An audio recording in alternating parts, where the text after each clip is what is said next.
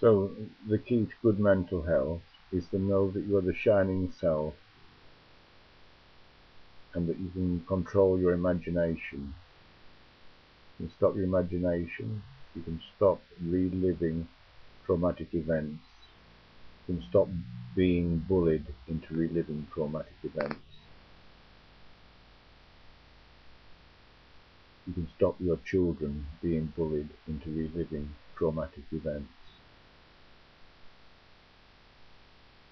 We can return to the garden and be happy, know the shining self, and love one another as brothers and sisters in love and equality, to know the unity of state, the collective experience, and to have that collective experience collectively, not to the exclusion